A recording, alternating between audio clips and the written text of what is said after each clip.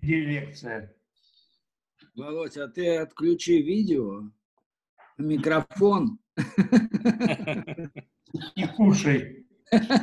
Да. Я боюсь, что я тогда Conway проем. Ничего. Ничего. Ты уже выучил? Саш, ты уже выучил про полином Концевича или нет еще? Нет, еще не выучил. Я тебе все никак не пришлю, а надо прислать. Я тебе говорил, да, как они связаны? Да, ты говорил, но я не помню деталей. Пришли, пожалуйста. Ну да, я послушаю сегодня, потом пришлю. А, кстати, начальник появился, знаете, Михаил Шапира. Вот я не знаю, здравствуйте, меня зовут Вовик Худовердян. Отлично. Да. Саш. Да, Миш. Мы вас записываем. Да? Записываем. Понятно, что делать. Бывает. Ну что? Сколько у меня, Миш, чтобы это самое, когда мне отключат микрофон, знать? Ну, час, мы предупредим. У нас дебаты час. Понятно. Дебаты включаются в час? Ну, посмотрим. Не, ну, на самом деле, больше.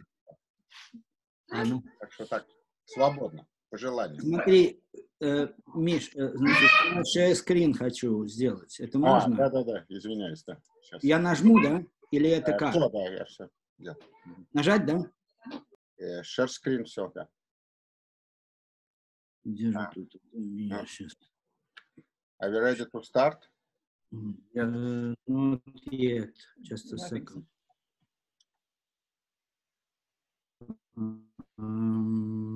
Миш, а сейчас, что же у меня? Я не могу почему-то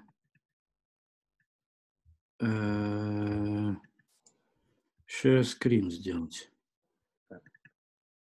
Да нет, я разрешил. Ты разрешил, да? А ничего не видно сейчас, нет? Нет. Нет, да? Так, подожди. Так, share screen, допустим, да? Где он у меня тут? Зеленая такая внизу кнопка. Там вроде Alt-S написано, нажать еще можно. Alt-S? Ну да. Сейчас, а почему он у меня не... Секунду.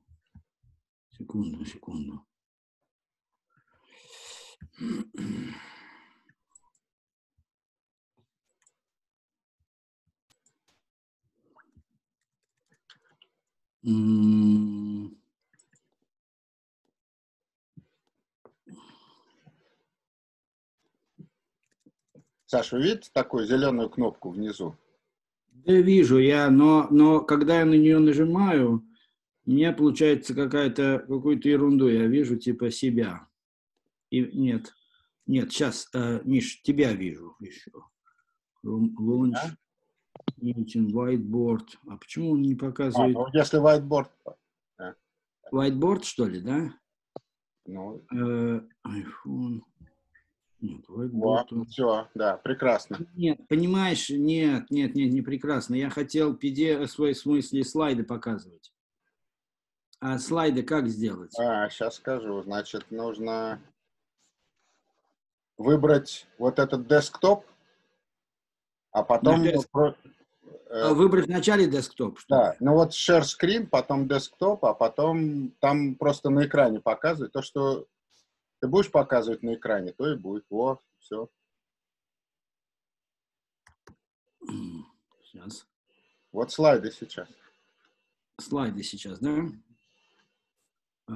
Сейчас нужно мне full screen, что ли, сделать. Да. View full screen mode.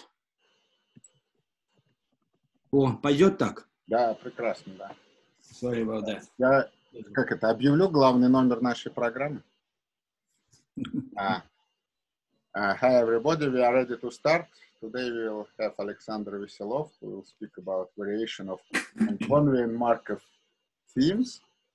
And next week we, I think, we will have Serezha Shadrin And week after that, Tamoki Nakanishi agreed to give a talk. Yeah, I hope that everybody get a link to website where all this information is summarized. Okay, Sasha, please. Yeah, thank you very much. Thank you very much. The talk is actually quite elementary, but I think there are a few important points. Maybe not everybody know, but I think it's worthy for everybody to be familiar with. So. Right, so the plan is I will talk about Conway topograph, then about Markov equation, and then about what we did with Katie Spalding about growth on Conway topograph for various things, for Markov numbers, for quadratic forms, and for other things as well. And so these are the references. So let me start straight with two main heroes. So this is Andrei Andreevich Markov and John Conway. So it's two remarkable mathematicians, and let me not talk much about this, although I mean they are very interesting, not just mathematicians, but very interesting as personalities. But let me skip this. So it's interesting that what I didn't realize, and probably not many people realize, that the origin of their interest in the part of research is it's the same. It's just the question about what is the best way to pack spheres. So this is a subject which is Korkin and Zolotaryov, who were students of Chebyshev and supervisor for Markov. They were interested in. And Gorkin and Zolotaryov solved the problem of densest lattice sphere packing in dimension, I think 4 and 5, right?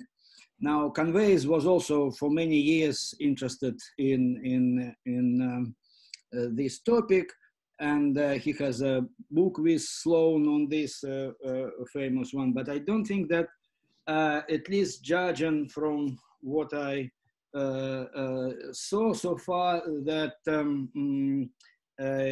he considered Markov as part of the same story. Now, one of the thing I couldn't understand how a responsible supervisor should be to give to a student this kind of problem. But then when I learned about this relation with lattice sphere packing, I realized that the idea was very simple. So in dimension 2, sphere packing is very simple indeed. So let's do the following. Let's ask the same question for indefinite binary quadratic form. And this is the question I think they asked, and they thought that probably they mean. Anyway, the answer turned out to be beautiful, highly non-trivial, and so fascinating that people, I think, still coming back to this, and this is, I'm going to talk about this a bit later. Let me start with Conway. Conway, I should say that many stuff, of this stuff about this, Conway topograph, I learned from Leonid Chekhov, from Volodya Fogg, but none of them, of course, pretended that they invented this, and I was puzzled who was the person, because it was clear that topograph is very, very important technical tool, right?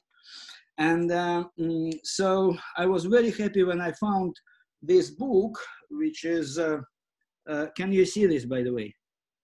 Also, I mean, the book. Well, anyway, this is Essential Quadratic Form by John Conway, right? And this is it's lectures. he has given in 1991. And at the preface, he's saying this is joint meetings of American Mathematical Society and Mathematical Association of America. So I have been interested in quadratic form for many years, but keep on discovering new and simple ways to understand them. The topograph, in the quotation marks, of the first lecture makes the entire theory of binary quadratic form so easy that we no longer need to think or prove theorem about this form. Just look. In some sense, the experts already knew something like this picture, but why didn't use it only in analytic theory rather than right from the start? And then he, when he talking about the content of the book, he said that the topograph of the first lecture is new, right?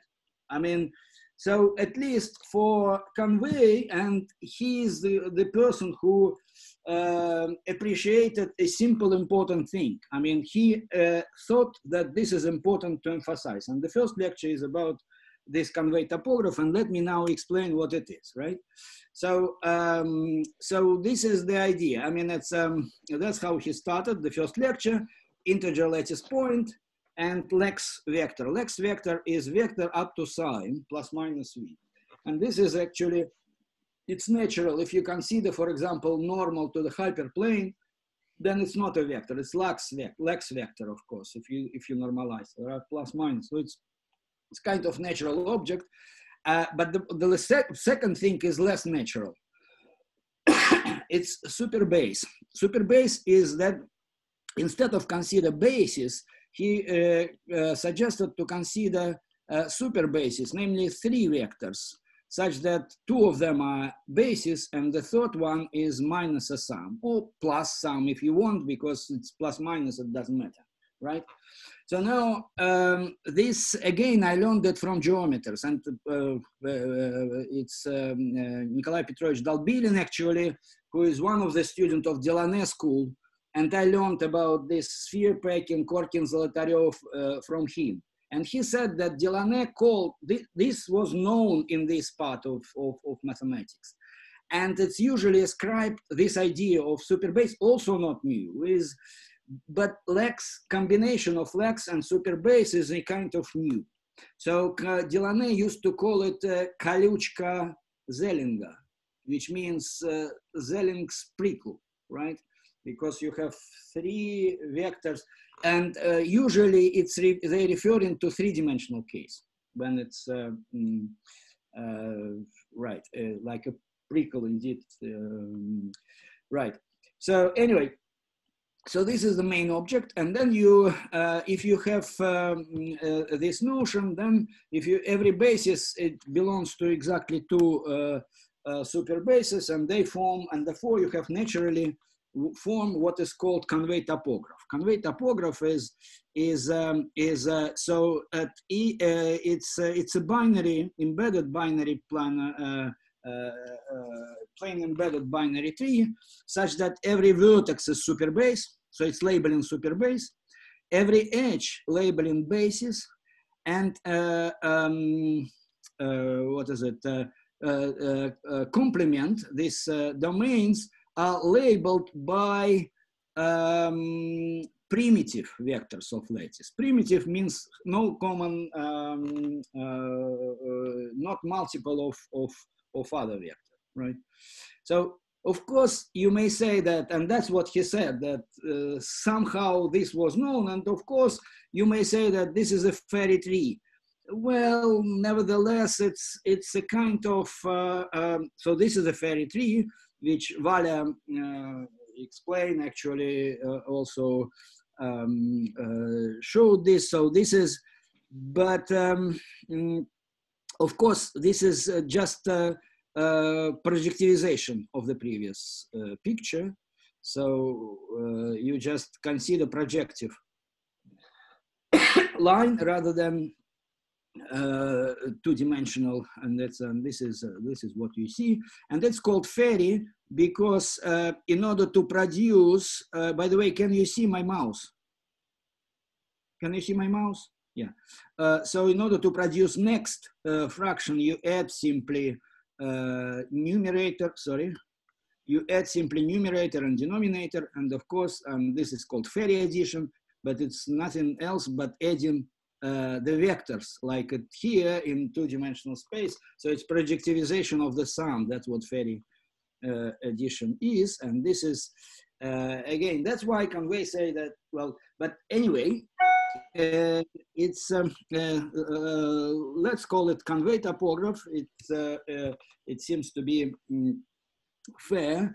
And let me explain why, how Conway used it. He said that this is the nice way to visualize values of binary quadratic form. So you simply take quadratic form. If you take quadratic form, then it's well defined on Lux vector. If you change x and y sign simultaneously, then q doesn't change sign. So it's well defined, and therefore you can simply take values of given q quadratic binary quadratic form on the vectors, and then you will have what he called topograph of binary quadratic form.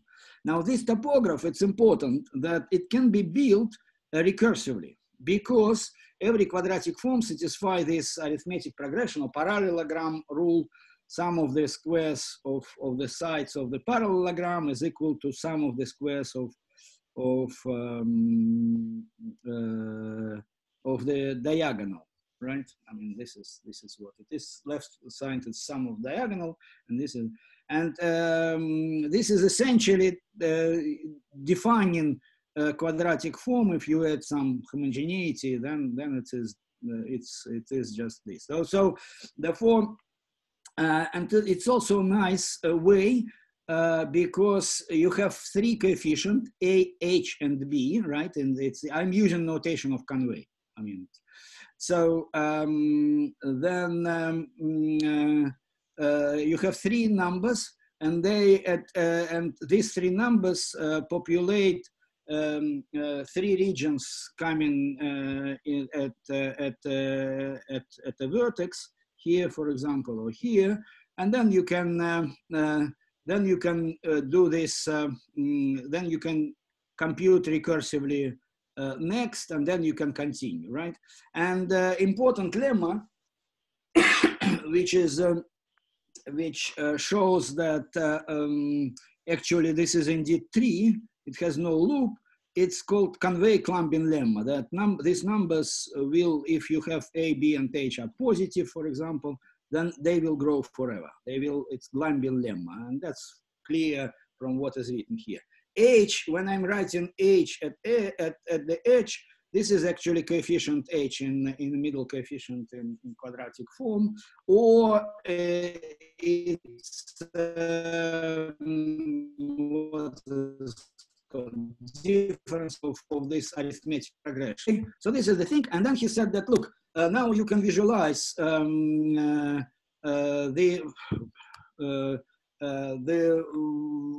values of quadratic form. For example, if you take x, which numbers can be represented as a sum of two squares? That's a classical question, Gauss.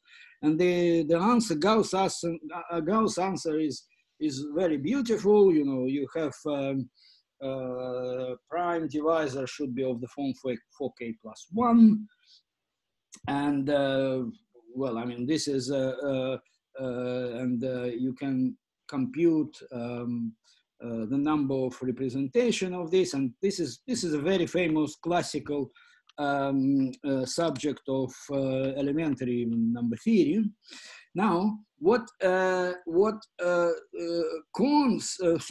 Conway suggested is very, very different. I mean, he said that I don't need it. I will simply start it with.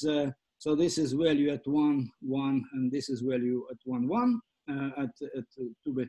And then I start to build it using recursion. 2 plus 1 is 3, 6, minus 1, 5, and then I can build this. I don't need even formula for the quadratic form. I can build the whole tree, populate the whole tree using this. And if I want, for example, to know all the values up to million, then I can stop when, because of clumping lemma, icon. But it's not just even that naive, because there is many things you can see on the Conway topograph. So I put it, so it's interesting that if you take x squared plus y squared, it's the same numbers. I mean, these Fibonacci numbers will appear again and again here in this story. It's interesting that it's here, you see 1, 2, 5, 13, 34, 89. This is every second Fibonacci, here Fibonacci, and this is, Fibonacci will be everywhere, magic. But this is, of course, because I have chosen not arbitrarily. Now, this is another invention. It's beautiful, really. So this is Conway river. So he said, let's consider binary quadratic form. So binary quadratic form, which is as Conway say, not representing zero. It means that we consider values only at non-zero vectors. And then for generic, if discriminant of the corresponding quadratic equation is not total square, then they are not representing zero, and then you don't have zero, and then you have either positive or negative. And he said that positive and negative value of quadratic form are separated by the river, and this river must be periodic. That's obvious, more or less. By the way, this is what geometry is, because it's a path, and then you have some estimate from above, which means that they will be eventually periodic. This Conway river periodic. And this is nothing, it's probably the most vivid proof of Lagrange classical result that every quadratic irrational has periodic continued fraction. And this is actually a period of this continued fraction. But let me not go into this. So it is really beautiful. Now, so let me talk a little bit about Markov. Now, so what Markov? So what I'm going to say now is not quite what is written in Markov, because Markov was he was talking about binary quadratic form, right? And what he is maximizing is minimal value of quadratic form divided by discriminant, which is indefinite analog of density of sphere packing. If you consider positive definite quadratic form, then what Markov considered was exactly density, how much space this circle take located at the lattice of maximal radius equal how much area they occupy. So if you write it down, then replace positive definite quadratic form by indefinite quadratic form, then geometry disappear, because there is no area anymore, but you can take modulus of the value, and then you have some positive number, and this is what actually Markov considered. Now, I think it was Hurwitz. After Hurwitz, he stated that he reformulated this as Diophantine analysis. So if you have real number, then you can consider then every number can be approximated up to 1 over q squared. That follows from continued fraction expansion. Now, what's about this constant? Let's do this constant c. You can always take one. Can you take smaller? And the smallest one is called Markov constant. And you can write down this in terms of continued fraction expansion as lim sup of this sum, right? You have tail, and then the the beginning written in a different form. Now the set, and then you can ask the following question: what is the set of the all possible values? You can call it Markov, or some people call Lagrange. What I'm a bit annoyed that there are no usually references. I don't know. I think it's, well, I don't know. I'm not sure if Lagrange considered this. But anyway, the terminology is the following. If you're asking about all real numbers, then it's Lagrange spectrum. If you're talking about top of Lagrange spectrum, then it's Markov spectrum. And why it is?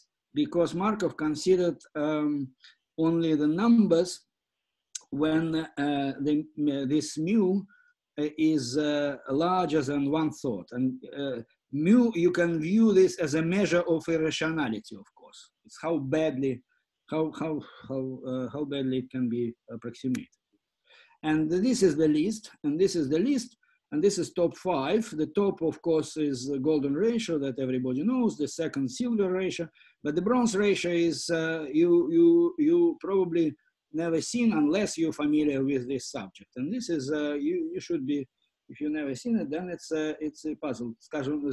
For example, root of 3 is not even, it's much below. It's very rational compared to the numbers written here, and it's not even in Markov spectrum.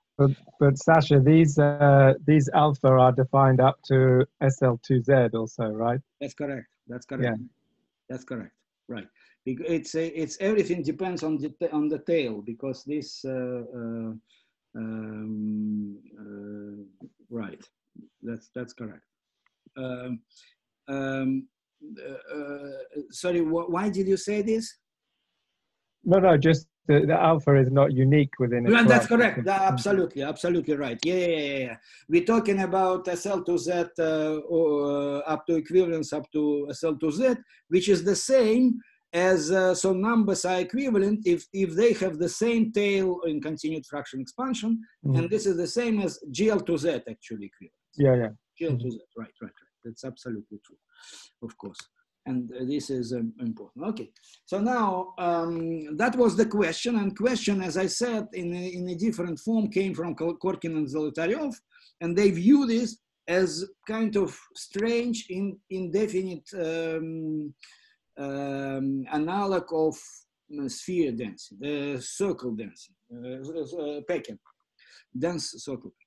Okay. But what Markov did was amazing. I mean, it's so he proved, he considered this. It's actually two. It's about 50 pages long paper full of continued fraction, and one half is about this continued fraction, and then the second part is this Markov equation, and remarkable. So this is Diophantine equation. So we can see the solution in positive integer solution we're interested in. So 111 is obvious solution, but you can, because it's quadratic equation in Z, for example, if you know X and Y, then and 1Z, then you know the second solution by V eta, and that's sum of the roots of 3xy. So this is V eta involution because it's quadratic. It's double cover of all coordinate plane, and therefore you have the involution switching the branches, which is explicitly given by this. And what Markov proved, and that's actually, when I will talk about Mardel, for example, it's not true if you change here plus constant. This is a remarkable property that you have one seed, 111, and then all integer solution come from one seed, is from 111, by applying permutation, of course, obvious, and Markov or V eta involution, right? As a result, you will have this Markov orbit consisting of triples, right? And every element of triple called Markov number.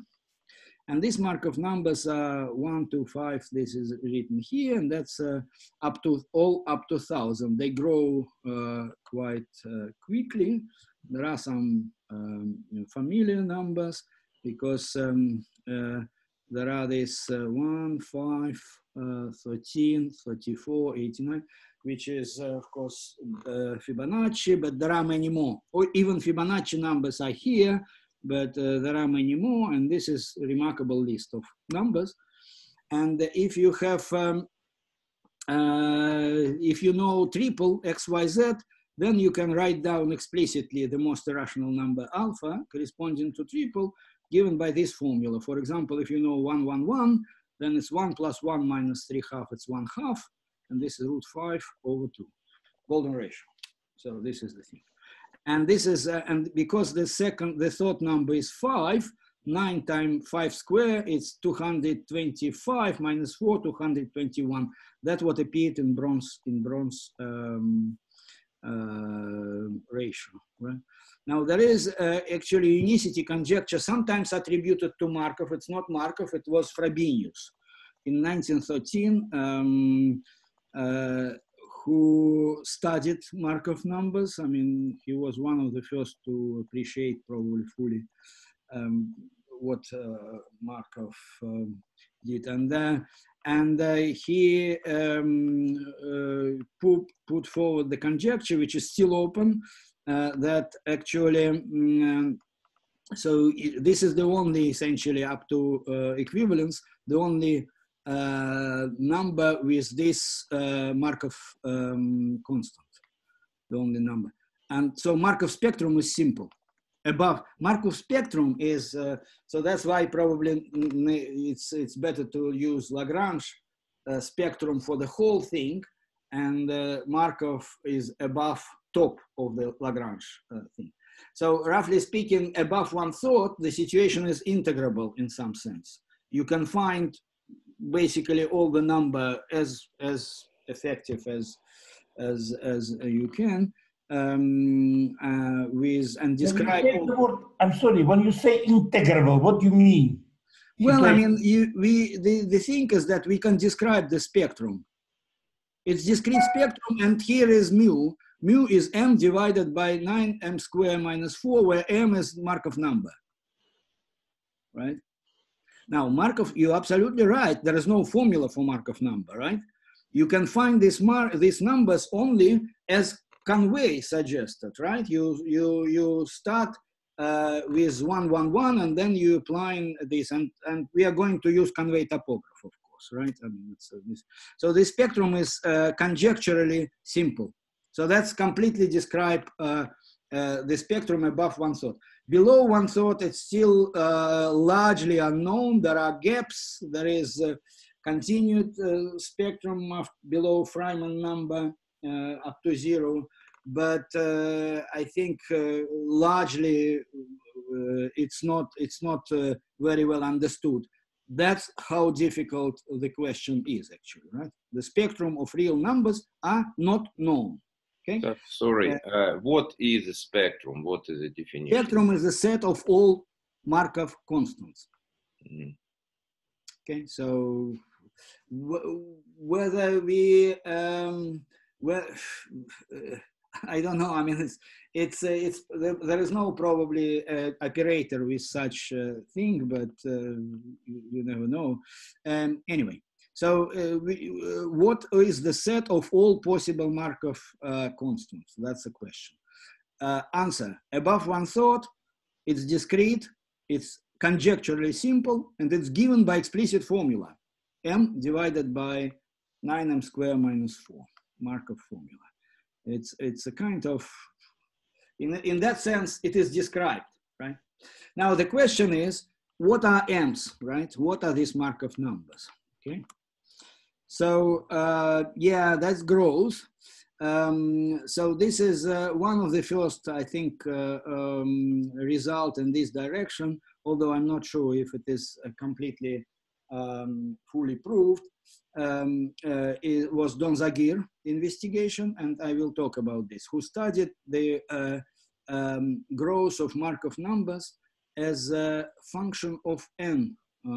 So you basically put them on the line, order them, and then you're asking what is the nth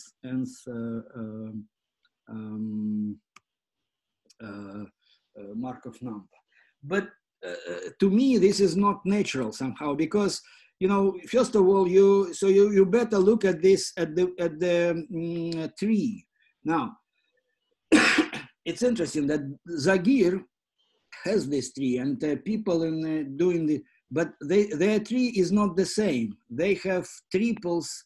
Their tree is not planary, is not Conway topograph. And that's why this question was possible only on Conway topograph. So what's the idea? The idea is that you start with 1, 1, 1, right? I mean, and I drawn only, so the Markov tree is symmetric, so it's branch of, I cut repetition. So that's why my first triple is 1, 2, 5. So there are two triples, 1, 1, 1 and 1, 1, 2, where you have repetition. They call singular.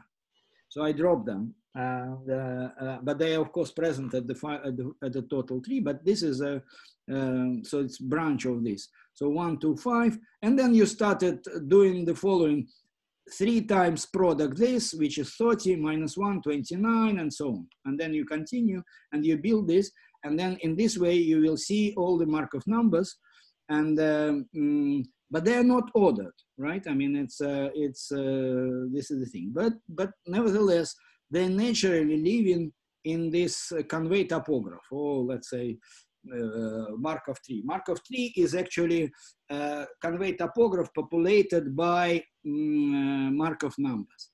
Now, I don't know. I learned it. I think maybe Leonia Chekhov told me, or Volodya Fogg, but long ago, people used, I don't know who was the first, because between Zagir used wrong, well, not wrong, but for his purpose, it was absolutely fine. But he has used different, let me put it, tree, right?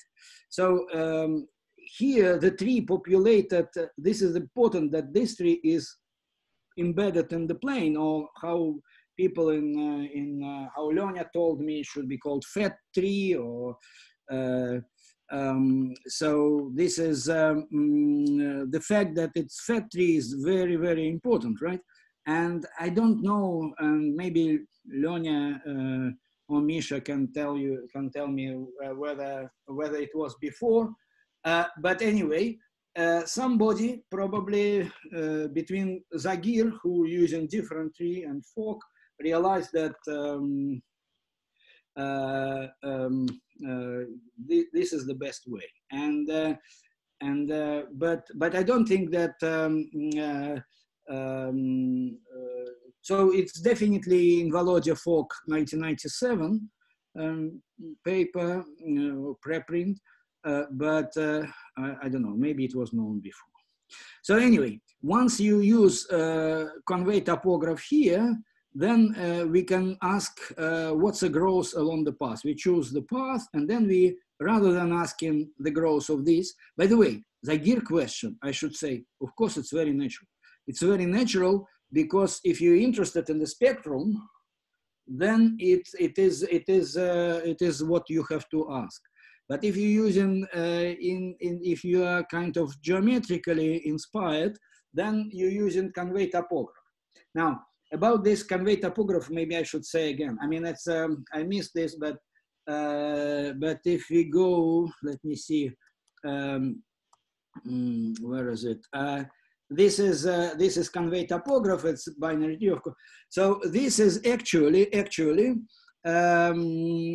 can be viewed as a discrete version of upper half plane, because here. So what is upper half plane? It's you have the group is SL2R. The SL2R is group of motion, and the group of the symmetry group of this binary tree. If you remember that it's planar, so you have cyclic order. It's actually PSL2Z.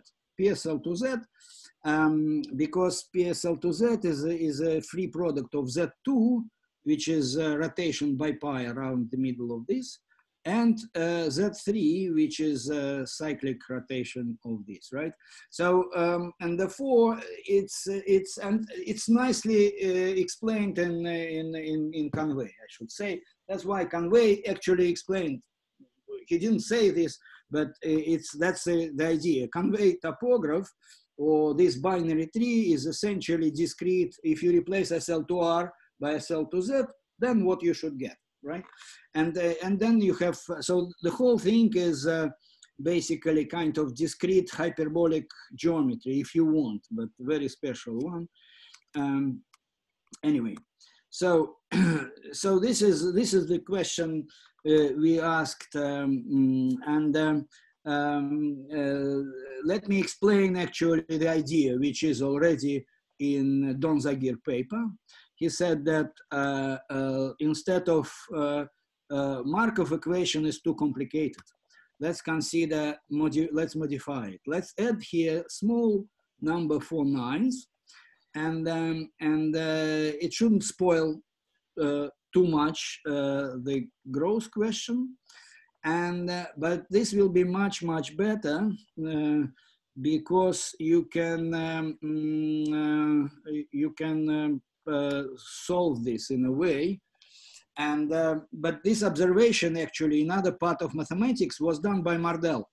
So what Mardel considered, Mardel has different motivation. He said that there is a remarkable Markov equation. Let's add something here. Now, actually, he considered x, y, here instead of 3, he has 1, and here is 4 in his normalization. So everything is integer if you rescale properly.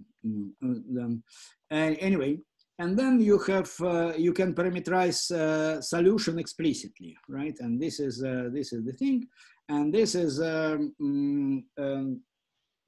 what Don Zagier used, because then you replace this Markov equation by much simpler Euclid equation. A plus B is C, right? So let me say a little bit about this game.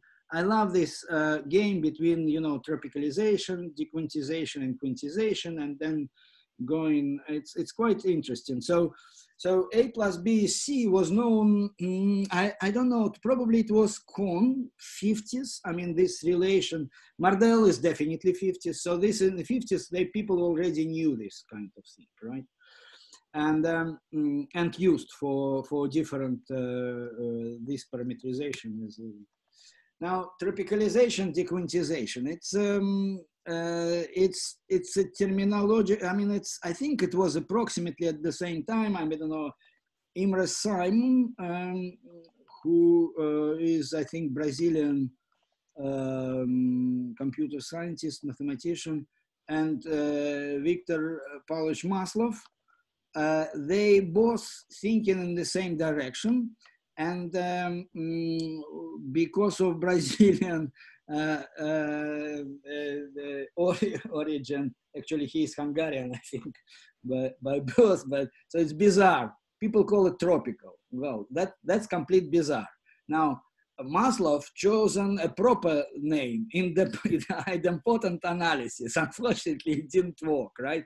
Tropical mathematics, in spite of bizarre name, survived, and everybody happy with this. But idempotent analysis, I don't think that people much in use, right? I mean, this is the thing. Now, what was the idea? But the idea, they have different, I should say, motivation. Maslov's idea was basic. It's a kind of strange idea. If the first thing, you say that real analysis is actually already quantized, right? It's already quantized. Our real numbers are already quantum, right? Let's dequantize them. So let's write them down as e to the a by h Planck constant, and then let h go to 0, right? Let's consider classical limit of this.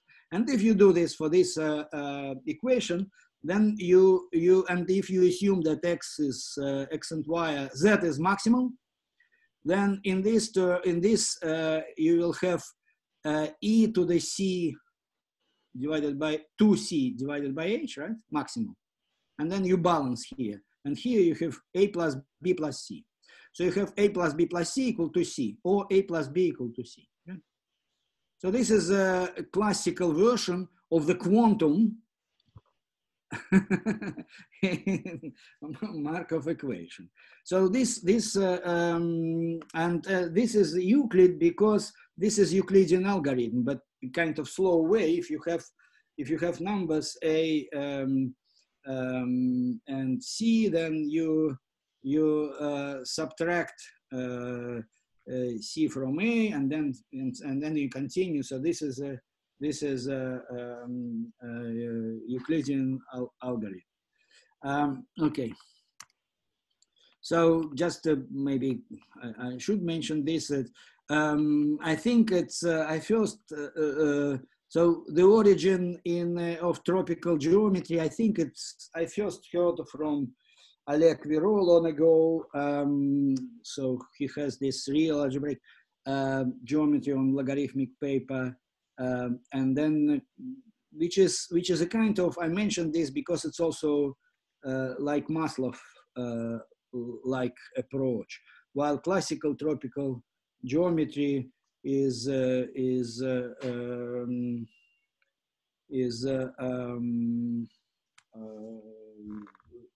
different actually. So I think, and this is what I'd like to use, the notion of tropicalization is not well defined. I like to use it, right? Irresponsibly. Yes, and Japanese call it usually this process ultra discretization, and this is the way how you can get cellular automata. And I think it was first in the example of ultra discrete Carteret-de Vries equation, which is box ball system, was shown by Takahashi and Satsuma in the beginning of 90s, but this is now very well developed in Japanese school, right? So this is, but you can view this ultra discretization as dequantization, right? So it's bizarre point of view. We live in quantum already real world. Let's dequantize it. Okay, so this is, and idempotent is because A plus, yes, you replace it max plus algebra. And because it's max, A plus A equal to A. That's why it's important code. But as I said, it's not very much. Sasha, just a quick comment about the Markov tree. Yes. So the Markov tree, there is a picture in the Cassels book of 1957. Which tree? The Diophantine approximation book of Cassels from 1957. Exactly this. Well, he draws the tree. He doesn't draw the numbers in the regions. That's the main thing. That's the I mean that's the thing. He draws the. That's a big difference because this tree Cohn used, I think, and well, I'm not sure. Anyway, this is a big difference because if you look at what, for example, Don Zaghir, he also I think used two trees, Euclid and this. And then I think you can see that it swapped sometimes, right? Because he didn't embed it, right? I mean, it's not the same tree, right? And nobody said, of course, that it must be the same. But I think conceptually it's very different. One binary tree is just binary tree, and another one is plane embedded different symmetry. For example, trees. In a sense, right? They have huge group of symmetry, enormous. You know, binary tree, usual binary tree. If you consider the full group of symmetries, it's huge. While here, it's PSL2Z. Anyway, so it's just a huge difference to me between planar embedded and that's it. Yeah, but I should check because his picture is embedded in the plane, and he puts the roots as 1, 1, 1 and 1, 1, 2. Right. No, I saw this picture. I saw this picture in. Покажи. Только она будет ровная, ну то есть она будет плотно прилегать.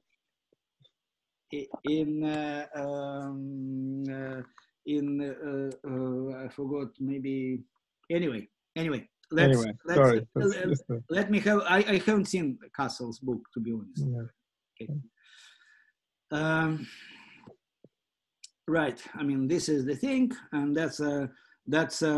this is important because we have correspondence. Here, the rule is very simple. Here is the sum: 2 plus 3, 5, 5 plus 3, 8, and so on. Here is Markov, and here is Ferry. Okay, it's just and here we have correspondence. Therefore, we can label all Markov numbers by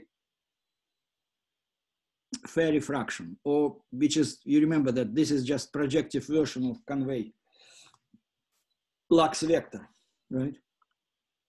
Lax vector label. So therefore, Markov numbers naturally, I mean, Zagir is using labeling them by natural numbers, ordering them in the real line, right? So it's fine, it's natural. It's natural from spectrum point of view.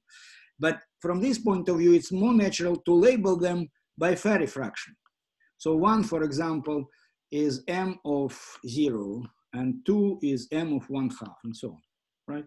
Just this correspondence give you the simplest parameterization, okay?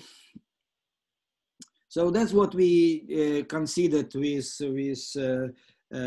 Katie. We considered this, how they grow on the tree, on the Conway tree, and this was kind of natural question. They grow as hell, so we have to take double logarithm to get something sensible, and we had to take lim sup in order to be defined everywhere, and this is and then the claim is that you can use Markov tree, you can use Cn is just maximal a plus b equal to c, it's Euclid tree, it's the same. Or if you are on a Fairy tree, that's important. Okay, let's look at the edge here. You have 1/2 at the left and 1/3 in the right, and we can put it as a matrix 1, 1, 2, 3, and this is matrix from SL to, as we say, SL to n. SL to n is monoid. It's integer matrices with non-negative entries with determinant 1, non-negative. So you cannot take inverse. And this is a nice parameter. It's only part of this here. But if you consider, this is a Fairy tree gives you a parameterization of SL to n. N is natural numbers monoid, right? I mean, this is this half branch, this branch. And then you can take, so on every edge you have matrix as from SL to Z, even positive in this case, it's and then you take spectral radius. Spectral radius is maximal eigenvalue, maximum modulus eigenvalue, maximal modulus eigenvalue, right? And then you take logarithm divided by n. And these are all the same. You can use any of them. You can use Fairy, and then you better take this spectral radius, and then C, and here M is Markov numbers, Euclid, and so on. So this is simple part. This is so this sorry, Sasha. This lambda then is a function of the path gamma. But path is unique. Right. Right. I mean, you go. Okay, you're taking the path with maximal. No, you go to X. Right. Maybe I should explain indeed. What is X here? So you have paths are labeled by numbers. So this discrete. Right. Let me maybe here is fine. So this discrete hyperbolic plane. Right, and let's view this graph as discrete version of hyperbolic plane, right? And it has the same absolute as normal hyperbolic plane. Namely, it's just circle. It's just circle, right? And basically, there is a limit here, and you can there is only one path going to any irrational number, and exactly two paths going to rational number, because you can go either here to 1/3 is either right forever, or here, left, left, left, forever, you come to the same point, right? You have two paths coming to the same rational point. So I have to choose path, this path, and it's for irrational, for example, number. For rational number, it will be 0, so it doesn't matter. But for irrational number, there is only one path, and then that's what you consider. That's what you consider, a long path, and this is unique.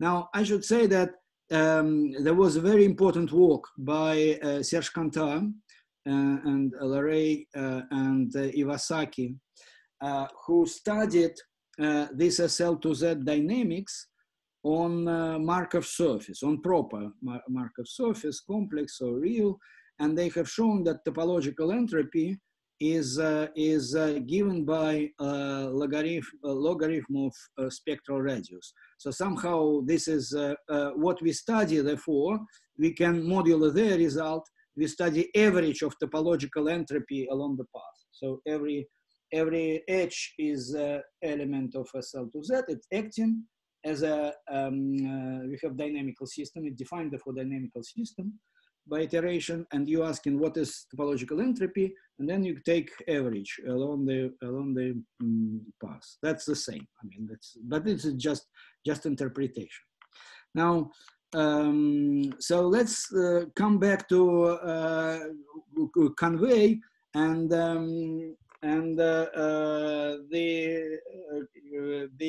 let's consider the growth of values of quadratic form on Conway topograph. And then, so this is a definition. You have 3 numbers at every vertex. You choose maximal of them, and then you take logarithm of modulus, maximum modulus, and then divide by n, and then the result is the following. So if you have Q, then it's almost always lambda, twice a lambda function which we considered, except, so this Q, if it's indefinite, right, for indefinite form, of course, we consider, let's consider indefinite form. For definite form, it will be always 2 lambda. But for indefinite form, the answer is interesting because there are 2 exceptional points, and it's exactly Conway river, right? That's only 2 exceptional paths. So there is this Conway river, which is blue here, and you can go to the river, and then you can go left to one of the routes or right to the second route. And if you go this way, then naturally the growth will be 0, right? The growth will be 0, while it should not be. In lambda psi is a rational number, so it's positive. But Conway river is the only exception, right? I mean, so this is kind of nice appearance of Conway river in this question. So now the main question is, what about these properties? So this is where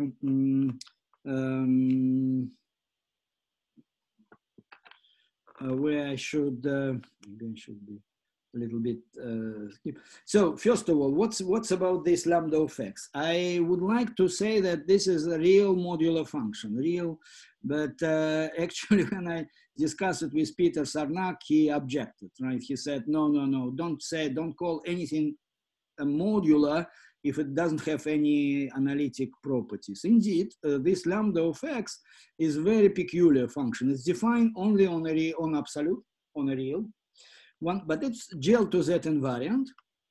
But of course, it cannot be. It's quite bizarre. It's 0 almost everywhere. But Hausdorff dimension of its support is 1. Actually, Michael Madi explained this to us. This follows from Yarnik results. Anyway, so moreover, in spite of being almost everywhere, Hausdorff dimension is 1, and actually Lyapunov spectrum fill the all possible values of lambda of x, fill everything between 0 and logarithm of phi. Phi is golden ratio. And then the final thing is, what can you ask if you have no analyticity? You have, where is the regularity? I mean, why it's nice?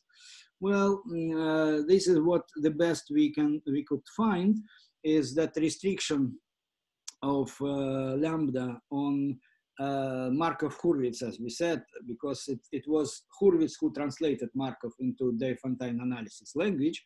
So this most irrational numbers we called Markov-Hurwitz set, or sometimes they called Markov irrationality. And if you restrict lambda on this set, well, I mean, they up to equivalence, so it doesn't matter. So then it will be, the lambda will be monotonically increasing from, and in Ferry parametrization, this is a convex function. Now, we have other sets. We constructed also other set with a similar property, the quadratic irrational, and lambda on, well, infinitely many actually, such subsets on which lambda behaves similarly, monotonically increasing and kind of this kind of thing. Now, the proof is based on quite beautiful piece of work coming back to Friquet, Gorshkov, Cohn, 50s, and Volodya Fok. We used his formula. So I think I have to be quick. So so there is this uniformization theorem that every conformal class of surface metric has a complete constant curvature representative, right? So if you take torus, then of course on torus you have flat metric, zero curvature metric, and you have some parameters, something. But if you make a puncture, then the metric is no longer complete. So you have to introduce actually negative curvature metric, right, in order to be consistent. And this is if you consider not, if you take not arbitrary torus, but torus with 60 degrees, rhombus type, symmetric with symmetry, with flat metric like this, right? But when you make a puncture, there is a canonical, unique hyperbolic structure, and in this structure you can take lengths of simple geodesics, and Markov numbers are related to them by this formula. Okay, so this was a PhD thesis of Gorshkov, which was not published, unfortunately, and therefore, but Cohn independently, from quite different perspective, I will talk about Cohn later, also discovered this fact, and this is a kind of beautiful piece of between number theory and hyperbolic geometry, right? And this is how to prove this. Maybe I should say this. So this is identity, Friquet identity. So if you consider AB and C equal to AB, okay, C equal to AB, then they satisfy, traces satisfy this identity, where trace here is commutator. Now, if you think of A and B as generator of fundamental group of this punctured torus, which is free now, and then the condition of puncture is means that trace should be commutator should be parabolic, and that means the trace should be -2, actually not 2 but -2 for some reason, but that's general. And then you have cancellation here. So you have a real Markov equation, and this is Teichmüller space of one punctured tori, and this is essentially Friquet Klein, but Linda Keen, and so it was studied in detail, now very well understood, although there are some questions there, but this is the first example of Teichmüller, explicit Teichmüller description. Now Markov orbit is 1 point, and it corresponds to this punctured anharmonic torus, okay? So this is a quantization. Look at that. So we just dequantize Markov equation, and we had A plus B equal to C. So then we actually called it for a while quantum Euclid tree, and then we found Cohn. This is essentially what Cohn did, right? So let's consider, replace this by A, B, C, right? So this is a quantization because you replace commuting A and B by matrices, but you have to start with something, right? And Cohn suggested to start with two, as we say, cat map matrices, which are null favorites, 1, 1, 1, 2, and another one should be here, but if I would put one here, it's 2, 1, 1, 1. If you start with these two, and then you construct this, using this formula, which is quantization of Euclid, so it's quantum Euclid, but it's actually Cohn, right? Then you will have this. And so what we did, we had this Markov equation. We first dequantize it. We have A plus B equal to C. Then we quantize it, right? And we have something completely different, not quite. If you take trace and 1/3 of trace, then you have exactly this. So 1 plus 2 divided by 3 is 1. 7 plus 5, 5, and so on. So it's actually, there is, so it's full circle. Quantization, dequantization, trace. I mean, they form kind of, and then you are in circle.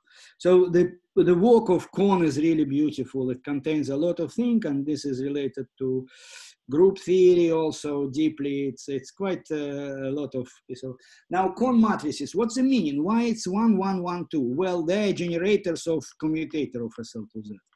So this Fuchsian group corresponding to Markov torus is actually commutator of SL2Z.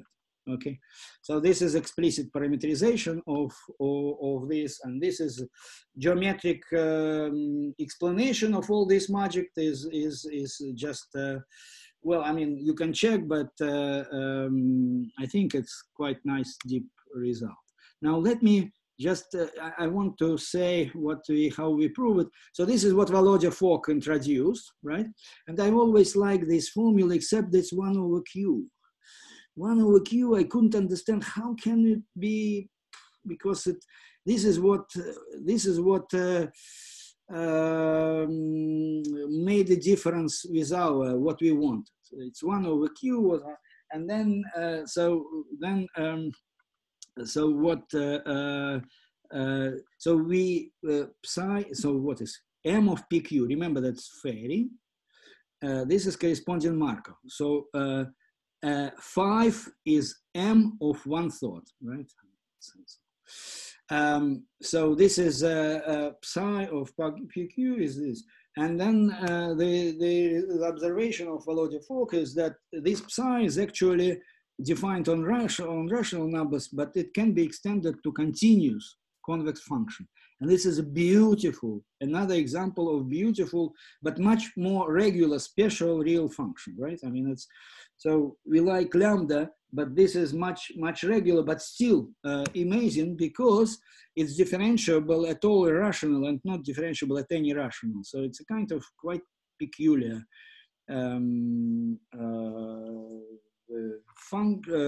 function, and this is essentially McShane and Vivin, but with Alfonso Sorrentino we explain how one can derive it using this is what is it, Gromov Federer stable norm. So Sasha, how do you extend it to other real numbers? Do you take continued fraction or something? No, that's the thing. No, I don't know how to do this. It's so stable norm is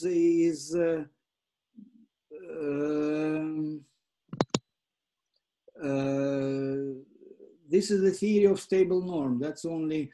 Let me explain one thing. I mean, that's. I mean, I'm imagining it could. I mean, if let me explain. Let me explain the proof. Sorry. You will see how it is done. Okay. Convexity is the key thing, because if it's convex, then it's continuous, right? I mean, it's why it's convex? Because of this. Remember that this is just length. So this convexity follows, as Volodya Fock explained to me nicely.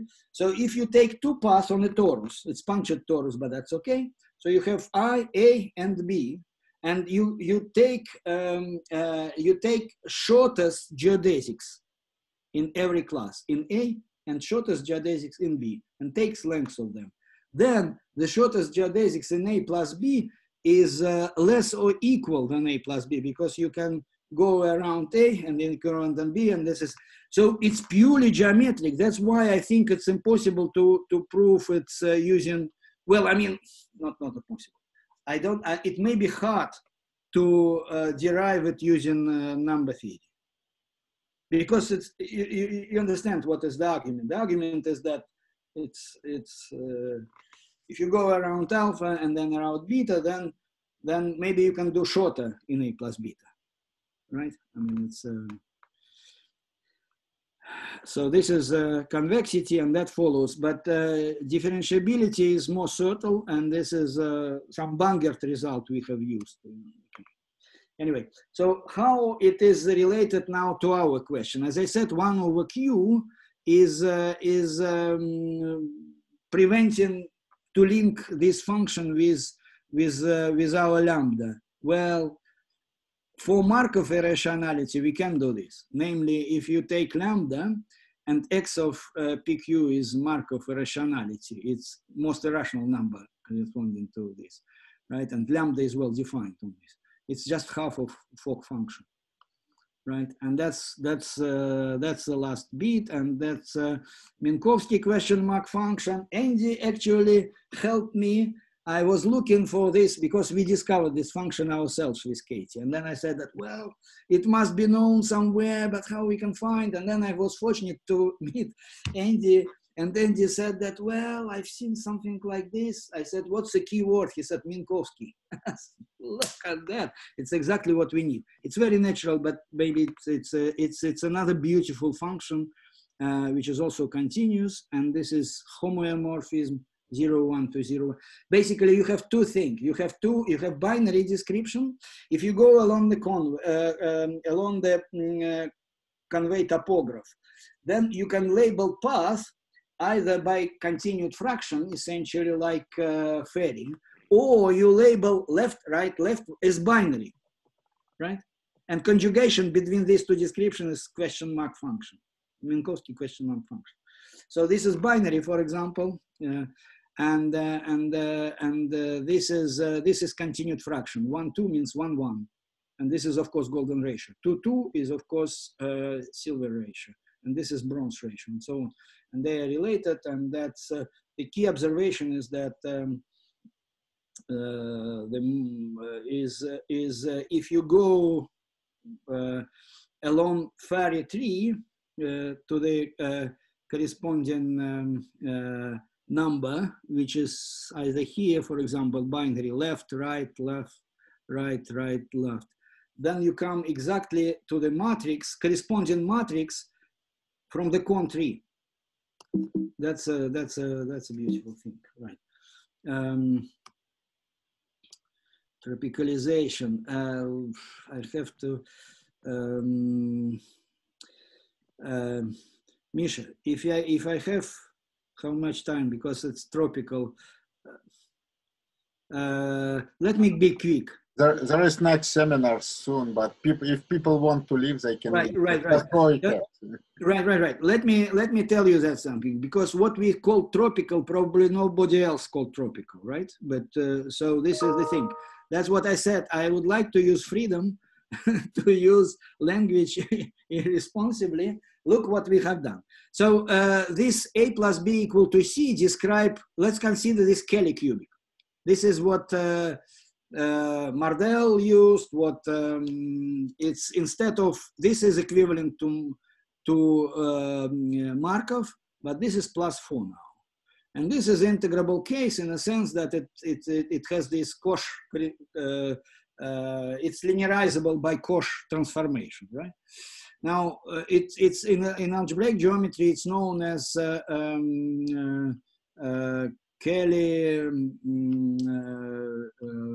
nodal surface, because it has 4 nodal maximal number cubic with maximal number of nodal singularities located at the vertices of regular tetrahedron.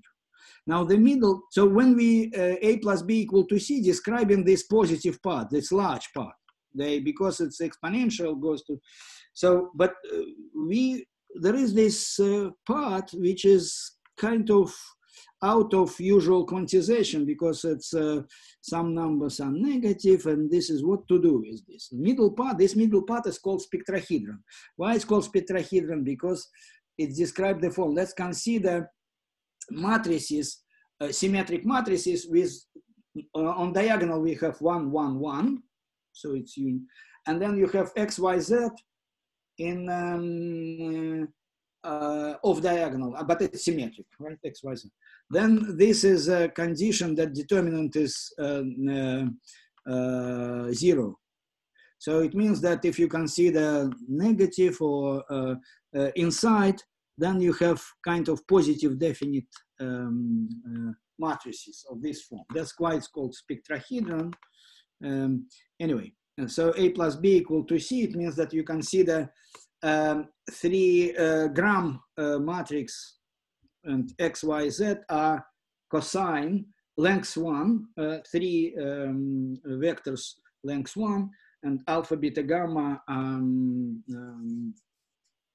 corresponding angles, ABC, sorry. And then A plus B equal to C means that they are flat. I mean, it's coplanar. Coplanar means that it, anyway, so this is a kind of, so what that we wanted, and then what we did with Seva Adler, so we asked ourselves natural question, let's, it's natural, there is a natural tropical, this is a kind of smooth outside of vertices surface, nice algebraic surface, and we replaced this by regular tetrahedron, right? And then we looked at the dynamics, okay? And again, you see, it's the projection of this regular tetrahedron on every coordinate plane in, again, two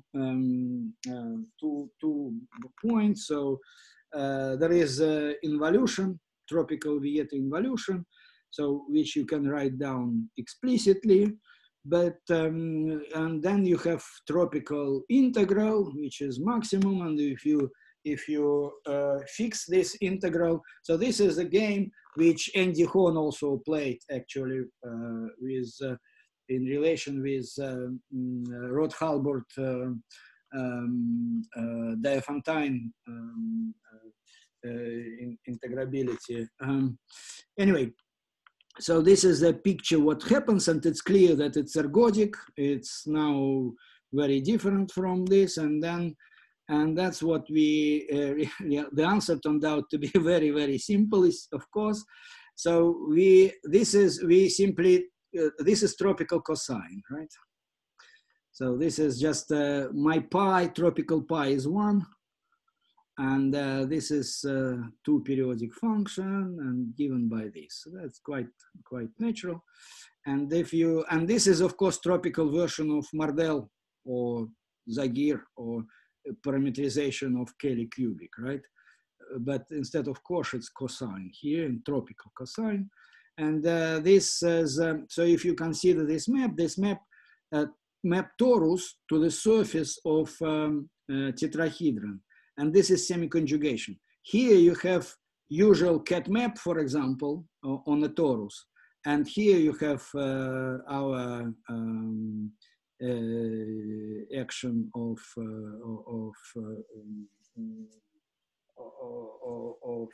this A on tropical action of SL to Z. Right?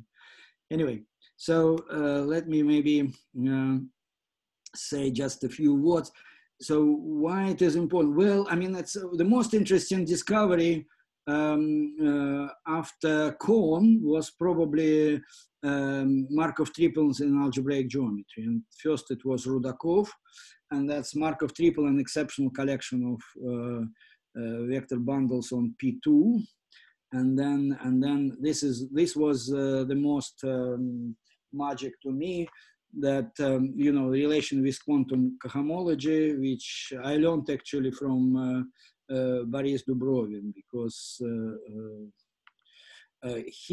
Now maybe one comment here. Boris has had remarkable idea to classify all algebraic solution of Pinlevé-6 equation using as a finite orbits of braid group B3.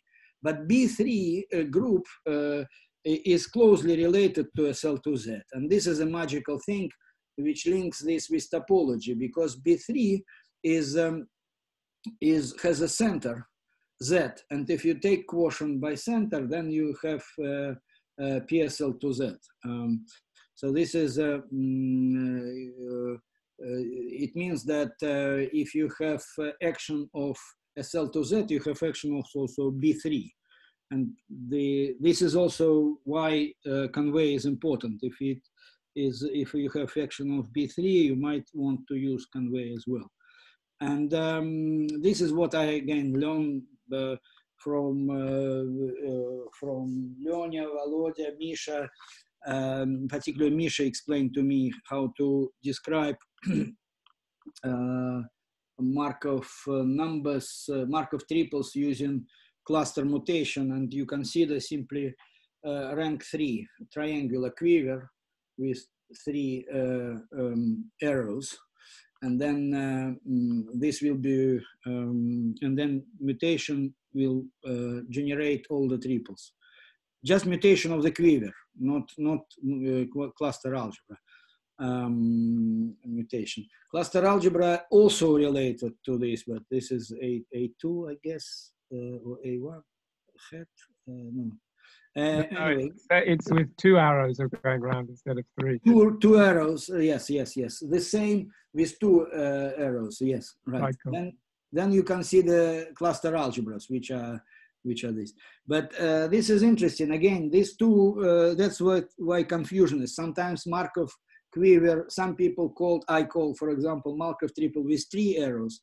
But most people in cluster algebra, they think of with 2 arrows, and they're completely different appearances of Markov. It's the magic of these Markov numbers. So let me just say a few words about Valya's talk, which I was thinking, and it's beautiful. I mean, I've heard Valya speaking about this, but after his talk last week, I suddenly realized that that his definition of Q-deformed real numbers is really beautiful, and this stabilization and stuff like this. So what I thought is what I realized. Actually, I did some calculation on the very. just few hours ago. Anyway, so what Conway topograph suggests is the following new function. So you have this Q-deformed real number x, and you have Taylor series, right? Then let's define the following, not lambda, I thought mu, but anyway, m. Lim sup, the same, and log of modulus of Taylor series divided by n. And this is, of course, the same as logarithm of 1 over radius of convergence of series x cubed. Now, it is natural from Conway topograph point of view, because, well, actually it follows from what Sophie and Valya explained nicely. It's this stabilization property. You remember, this stabilization is a remarkable property. Another is conjecture, is also seems to be related to the fact, you remember, that the coefficient is, what is it? Unimodularity, I think. What is it, Valya called? It means that if the coefficient is 1, then the product of roots, modulus of roots is 1. So you have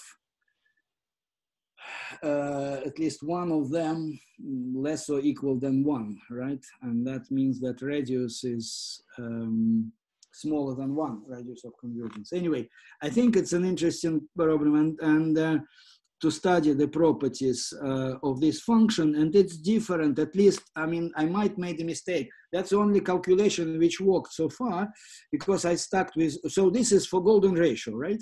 So remember that this is a golden ratio, and for those who was not on Vale's talk last week, so this is, they suggested with Sophie the following generalization of golden ratio, which is a formal series. But in this case, it's not just formal, it's just Taylor series of this function. And when Q equal to 1, you see you have golden ratio, but it's now the thing. Now, if you look at radius of convergence, then the singularity is the minimal modulus of the root of this, right? Square root, and this is the minimal root modulus of the root here, which is -3 plus root 5, but positive will be 3 minus root 5 half, right? That's the radius of convergence, and then it's so this is it produces a nice result. But for root 2, to be honest, I didn't have anything. I mean, I stuck because I think it is quartic, and I can't see what about there. But this quartic is also has last coefficient 1. So anyway, I think it's probably a very interesting question to study. Basically, in this case, it's radius of convergence of what Vale explained to us. This is a Conway topograph suggests exactly this function, which is also a good indication maybe that it's reasonable. Okay, sorry. Thanks a lot. I'm more than time. Thanks, Sasha, for great talk. So, fortunately, I think quite a few people want to go to another seminar, but we probably have time for one short question. So, no, one short question, but one short proposal. Sasha, Vale, and Sophie, we can talk because I also have some ideas about these two talks. Great. That sounds dangerous. No. It sounds great. No. I thank both of you actually for these nice, inspiring talks. Thank you very much. Sash, can you send me this slide? Yes. Okay. Let's thank Sasha again and.